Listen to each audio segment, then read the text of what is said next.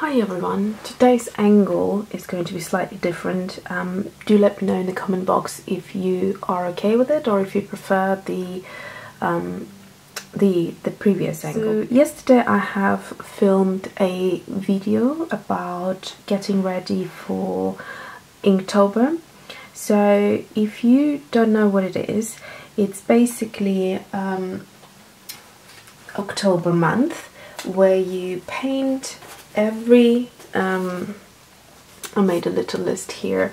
Every day of the October month you just paint with inks, and you get a prompt list, and for this year the prompt list is this one here, which I'll share in a second. So basically a guy called Jake Parker, who is an illustrator and cartoonist, came up with it in 2009 just for himself because he wanted to improve his drawing skills, and then it became like a big thing and everyone started taking part in this challenge, and apparently it's super fun. So I have seen quite a few videos, and I would recommend for you to do that as well if you want to take part, just to get an idea of what people do. Some people are very imaginative and create really interesting pieces, and it's not just about, you know, I don't know, say for example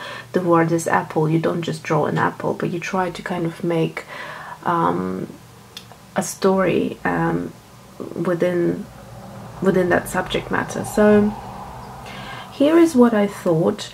I'll just briefly mention it to you because I'm not going to upload that video, because I'll explain why in a second. So I'll briefly show you what I was thinking of using. So here's a number of pens, including Lamy Safari Fine, Pilot GTAC C4, which is my favorite for illustrating. Both of those inks are water soluble. Then Tombow, Pigment Micron and Faber-Castell. I think both of them are waterproof. And then I have Faber-Castell in two colors, black and sepia. And there's also silver and a gold Uniball Signo, and just two more here because the Sharpie Permanent did bleed through. It's the only one that bled through, so I did that swatch list to see whether the paper could handle it, and it handled everything except for the Sharpie Permanent marker. And the Pentel brush pen was okay, absolutely no bleeding through, and Sharpie pen in fine as well was okay, which is this one at the bottom here. So the way I decided to do it, because some people really concentrate just on the ink and use black ink throughout every single day, but I couldn't do that. It's just it's too limiting to me. I do like color, so I decided to use the Prima watercolors, because essentially I don't want to bring out my expensive kind of artist grade watercolors, because I really don't know where this challenge will take me, whether, you know, I will be good at it or not great at it, and I just don't want to waste my good watercolors. And besides the point, I just want to start using up my student grade student grade watercolors. So that was the idea behind yesterday's video. However, I last night watched some more videos, and some people just do their own thing. They don't follow the list, and I was in two minds about it. And at first I thought I want to follow the prompt list. If you want to see it, it's basically, if you Google Inktober 2017 on Jake's website, he put it up so you can see it, and the rules as well. The rules are very basic. I think there are 4 rules, which is you paint every day, you share it on your social media with a hashtag of Inktober and Inktober 2017. And what else is there? Have a look, but yeah, it's quite basic, so there's nothing really, anyone can take part, and that's the fun element about it. But having thought about it again, words like, I don't know, say filthy and swift and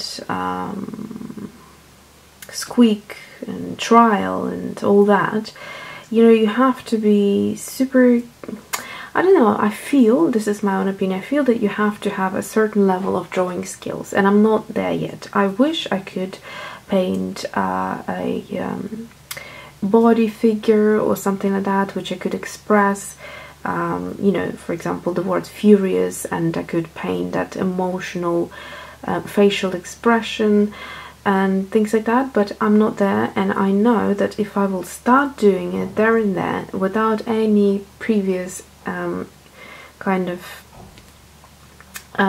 trials and exercises, I feel that inevitably I won't like it, and I don't want to kind of embark upon this challenge for 31 days every single day and kind of produce something which I'm not happy with. So I thought I'm going to approach it differently, and so this year I'm going to be doing a sketch every day for the month of October, and I will use inks in combination with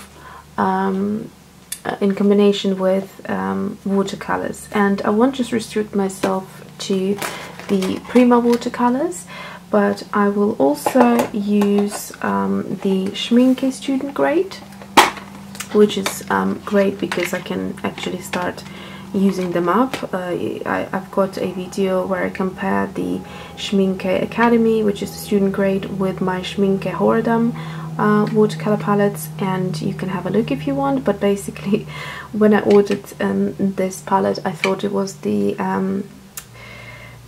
artist grade and only realized later. So this has been pretty much sitting sitting without much use, because I love my artist grade watercolors. So I thought that would be great to start using it. And the other one I will use, which is here on the right, is the Kuretake 36, was it? Let's double check. Yeah, 36 watercolor. This is the Gansai Tambi set. So and then I will use the variation of the ink pens that I just showed you. Now, just to what I want to create essentially is have like a theme running throughout the entire month, and I don't want to be drawing like a different thing every day. I don't know, I haven't chosen that yet. So here's what I'm thinking. Either I will draw a random object every day, whatever, it could be a flower, it could be a cup of tea, it could be a watercolor set, it could be anything, washi tape stack or something like that. Every day would be a different object. Or I could go for example, a floral theme and do flower every day, which is what I think I would be most comfortable with and would enjoy it. However, if I want to challenge myself a little bit more, I probably would do the other one, because that way I would kind of learn, I feel. So what I want to do today is just to have a little go. So I started last night, and this is what made me think maybe I should do this for the Inktober. So I used my Prima watercolors, both sets, the classics and the tropicals, and I kind of incorporated the ink pen. This was the Pilot G-Tech C4, and that's what I came out with. I quite like that sort of style. It's not too busy, but it looks good to me. And so this will be the sketchbook that I'm going to use for my Inktober, and it's quite fat and it has a lot of random stuff in here. It's halfway filled, so I thought that's a great way of trying to finish it up. And yeah, so it's an old sketchbook that I did all sorts of things. There's bits of paper sticking out, some collage paper, some cutouts, and God knows what. It's just random stuff. And I think today I want to do a little speedy video, if I have time, to kind of start getting the idea to get off what style I want to go with and do maybe a different flower within that style every single day of October. That's my thinking, and we'll see if that's what I will go with. But so far I just want to kind of get a little bit into it, because it's not October is not that far away now, and I want to just prepare myself a little bit. So I'm not going to use the paper here. I think what I will do is I will actually use this paper, which is the Stillman and Burn, was it the Alpha, or I'll put down below which paper this is, but this is the sketchbook, or the hardcover sketchbook. And yeah, so let's go ahead and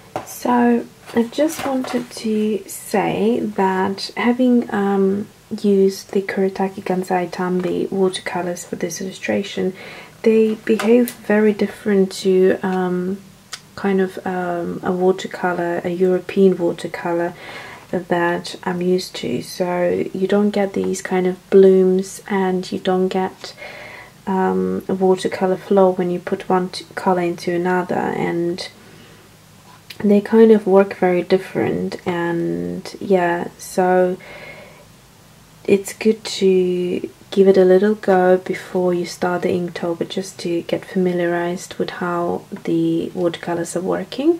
But for something like this, they actually are quite good because they are colorful, and they are colorful enough to come through even though there is an ink element on top. So that's good. And the other thing is that it's got that kind of opacity as well, let's say, so it's great for inking with it. Okay, so I've finished this little illustration, and it's quite different. It has its own kind of style, and I think, yeah, I'm quite I'm happy with this sort of style to go on and explore for my Inktober. And I actually have finished this Micron Pigma 01 pen. It's it started to skip a lot, and so I think it's done. And yeah, so that is it. I hope you enjoy this video. Thanks for watching, and see you soon.